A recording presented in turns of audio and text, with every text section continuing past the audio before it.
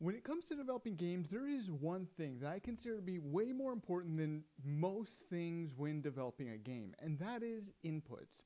And the reason being is that inputs are required for everything in a game to function.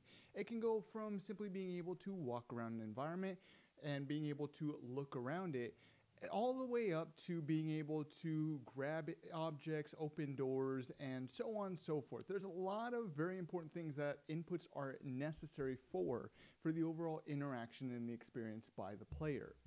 So in this tutorial, I want to break down how the very basic enhanced inputs are set up and how you can easily implement them into your own character or other assets that you may have in your project.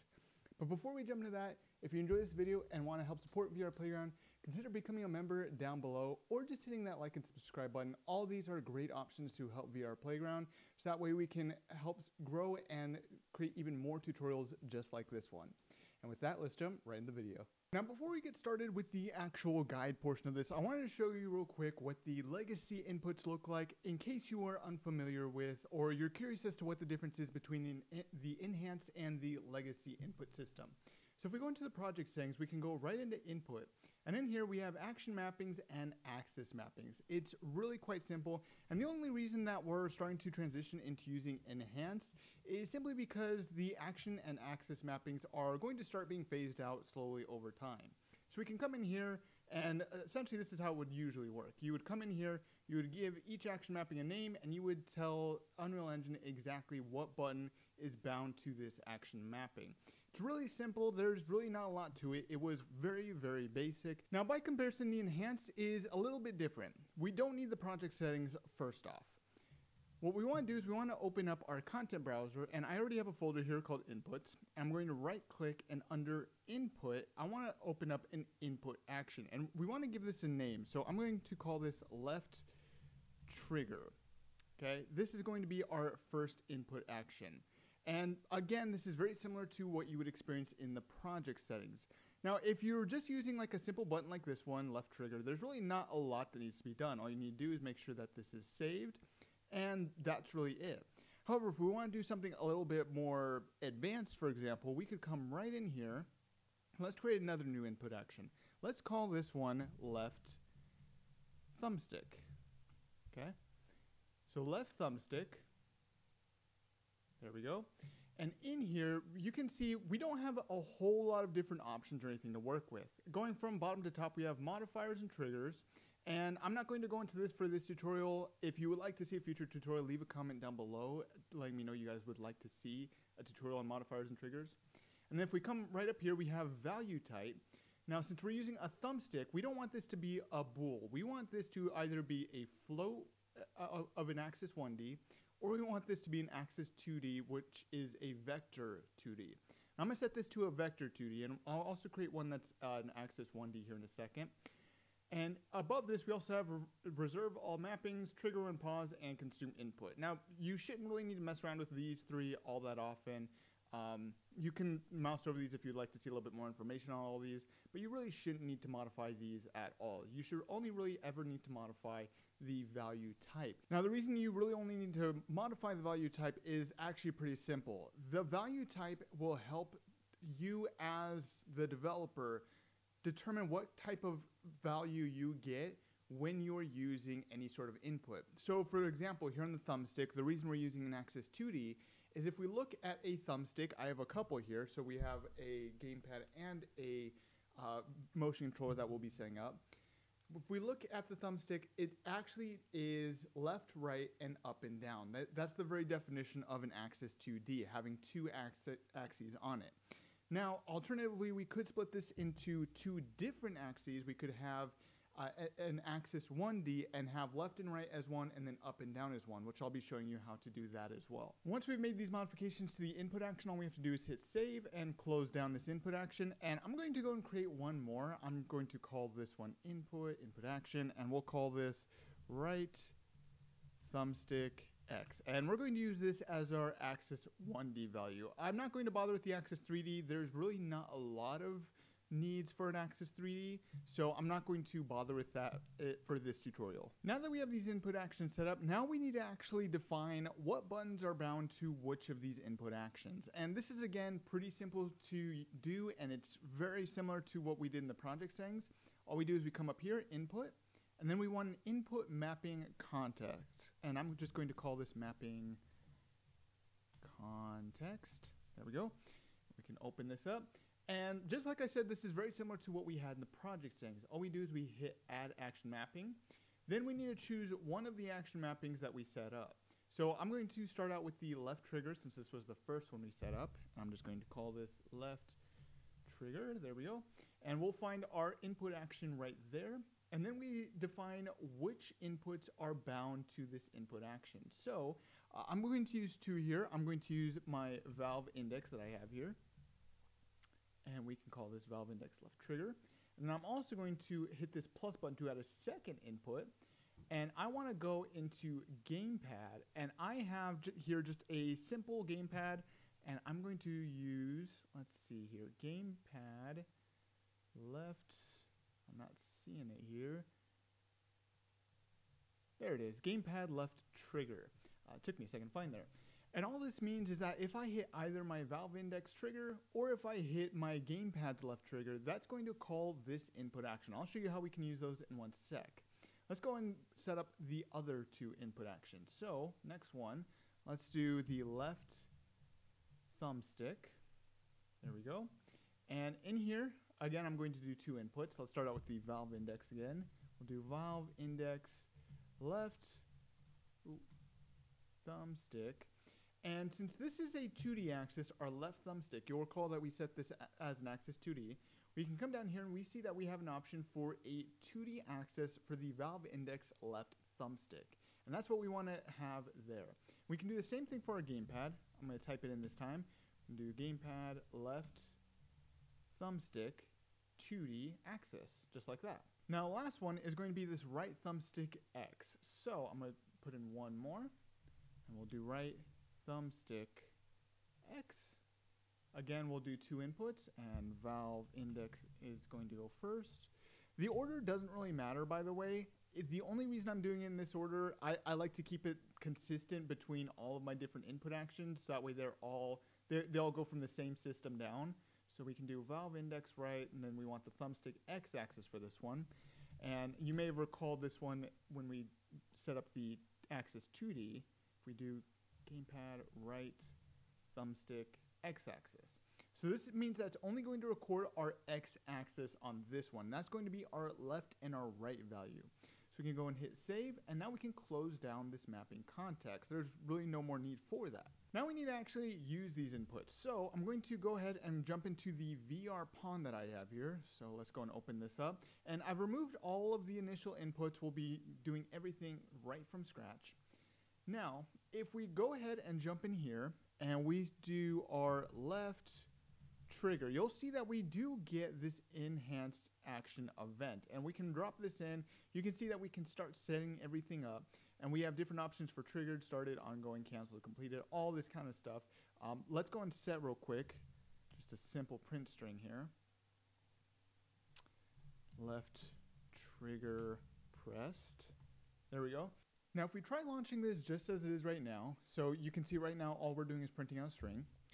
Then let me go and start off with the gamepad. I can go and hit left trigger, and you can see that nothing gets printed. Again, if I go and grab my valve index and hit the left trigger, nothing gets printed. So what we need to do is go and hit escape out of here. And what we need to do is on begin play, or at some point before we start running any of these inputs, we need to come over here, and I'm going to get a player controller. Then I want to get the enhanced input local player subsystem. Then using this, we want to add a mapping context. Just like so. Okay? So the mapping context needs to be the mapping context we created. So it's this one right here. I'm just going to drag this and drop that right in there. And we don't need to worry about priority or options. Again, you probably don't need to worry about this in most scenarios. So I'm just going to leave it alone, but if you want to add like options, these are the options that you can possibly modify. So we can go and hit compile and save. And now if I go and hit play, you can see if I grab my gamepad, the controller now works. The controller will now print out that input that we have. However, if I take my index and hit trigger, you can see that there's still nothing that happens. And the reason for this is actually because of, it's actually a VR issue specifically. Now, the reason that this is an issue only in VR is actually pretty simple. So if we go into our project settings and we scroll all the way down to the bottom on left-hand side, we'll find this option for OpenXR input. And you'll see that we have this option right here for a mappable input config for XR. And we need to set this. As you can see, this is set to the default, the PMI_VR template, but this is no longer relevant to us because we're no longer using those mapping contexts.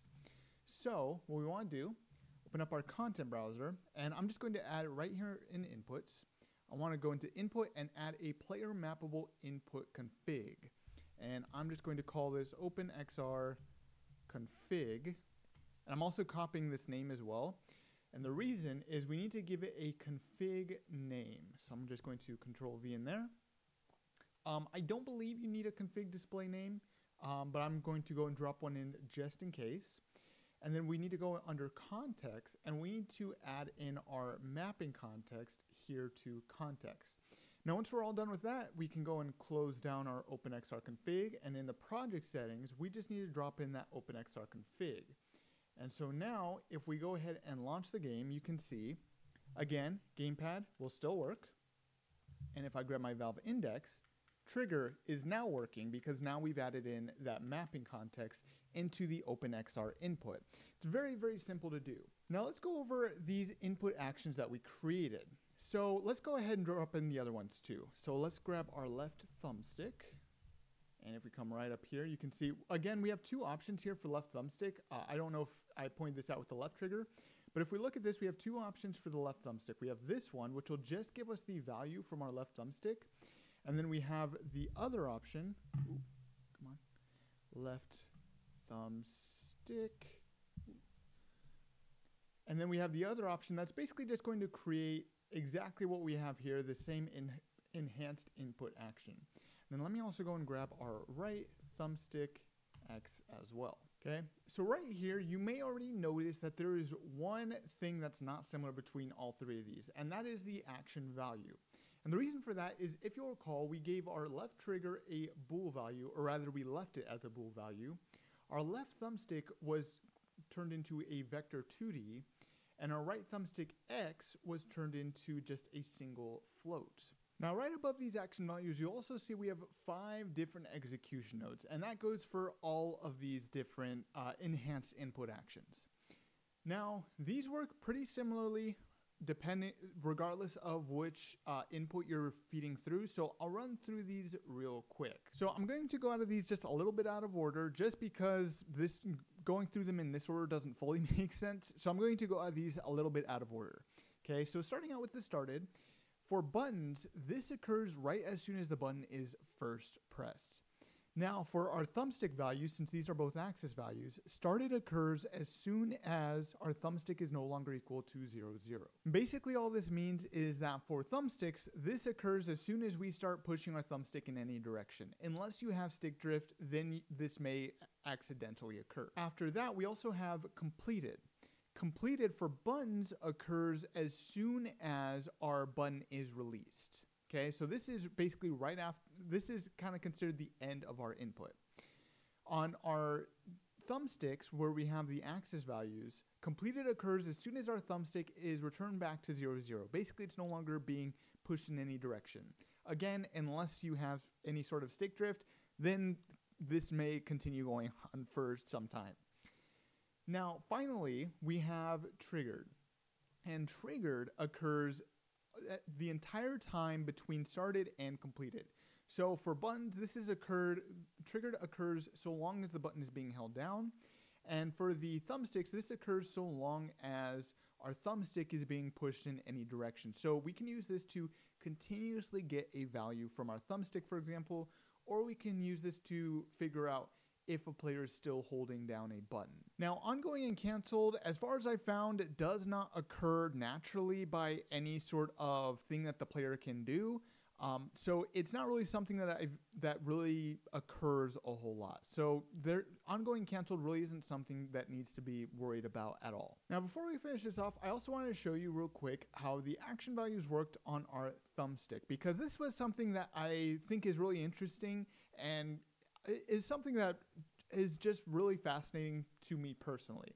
So if we come here into our thumbstick, let's start out with our vector 2D left thumbstick. Now I'm going to, on print string, I'm going to run this during triggered. Okay, so if we grab our action value, this is a vector 2D, which means that it has an X and a Y value. We can compile and save this and run play. And I'm just going to grab the gamepad here for a second. You can see that as I move around the gamepad, we start getting different values. So for example, as I move it up, you can see we start getting close to that Y1 and X0. There we go. I was having a little difficulty getting exactly. As I move it left, we get -1 on X and roughly 0 on the Y. Again, I'm having a little trouble getting the exact value there. If we go down, then we get our -1 on Y and 0 on X, and right becomes our X1 and our Y0. Again, I'm having a little trouble. There we go. Got the exact value. And then as soon as I release, you'll see that, of course, we start getting that print string. Now, alternatively, if we were to bring this down to our right thumbstick, where we only have the single axis value, so I'm going to run this on triggered. There we go. Action value straight into the string. Then we can go ahead and hit play on this one. And this one's tied to the right thumbstick. So if I press right on the right thumbstick, you see we start getting close to 1. And this time we're only getting 1 value because this is just a float. Now if I move it up, you'll see that I'm still getting some kind of value. I'm trying to see if I can get exactly 0, but I don't think I'm going to get it. You'll see that we'll still get a value that's going to be close to 0. Same if I go straight down. And then all the way to the left, we're going to get -1. So this is just going to return a single value on a single axis. And then we also have the option to do a Y value, which would mean that up is going to be 1, down is going to be -1, and anything else in the middle is going to be between either -1 and 0 or +1 and 0, depending on what the thumbstick is more leaning to. And that's just a simple rundown of how these enhanced input actions work. And that's it. Enhanced input actions are actually pretty simple to use and very easy to work with.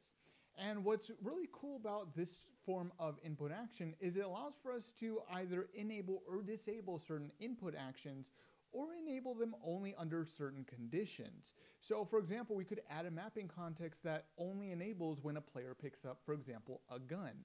And this would allow for us to only fire that gun if it was picked up. It's a really interesting and honestly makes things a lot easier overall. I hope you enjoyed this video. If you did, be sure to like and subscribe button down below. And I also want to give a huge shout out to my Patreon supporters. And with that, I'll see you in the next reality.